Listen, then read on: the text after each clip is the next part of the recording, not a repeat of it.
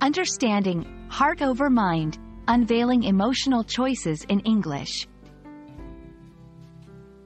Hello, everyone. Today, we're diving into a fascinating English phrase that captures a universal human experience, heart over mind.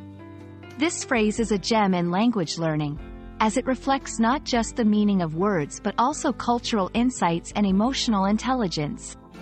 So, let's explore what it really means to choose our heart over our mind and how this concept is expressed in English. The phrase, heart over mind, is a succinct way of saying that someone prioritizes their emotions and feelings above their rational thoughts or logical reasoning. In English, the heart is often used metaphorically to represent emotions, love, and inner feelings, while the mind symbolizes logic, reason, and thought processes. When someone chooses heart over mind, they are essentially following their emotions, often in situations involving love, relationships, or personal values, even if their logical reasoning might suggest a different course of action. To understand this phrase better, let's look at some practical examples. 1. Romantic decisions. Imagine someone choosing to stay in a challenging relationship because they love their partner deeply. Here, their heart is guiding their decision, not their logical assessment of the relationship's difficulties. 2. Career choices. Someone might pursue a career in arts, driven by passion, despite knowing that a corporate job might offer more stability.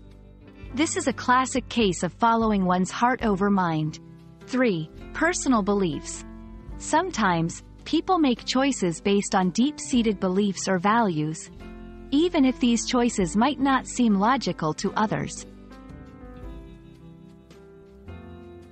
In English-speaking cultures, the concept of heart over mind is often associated with positive qualities like passion, courage, and authenticity. It's admired when someone is true to their feelings and not solely driven by logic.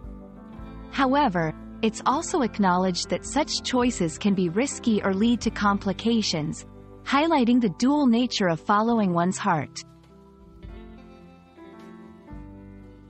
For English language learners, understanding phrases like heart over mind is crucial for gaining cultural and emotional literacy in English.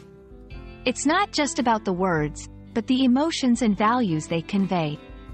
When you encounter similar phrases, think about the metaphorical use of words like heart and mind, and how they reflect the speaker's values and choices.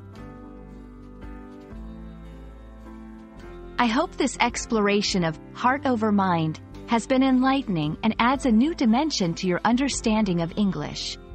Remember, language learning is not just about grammar and vocabulary, it's also about understanding the emotions and cultures behind the words.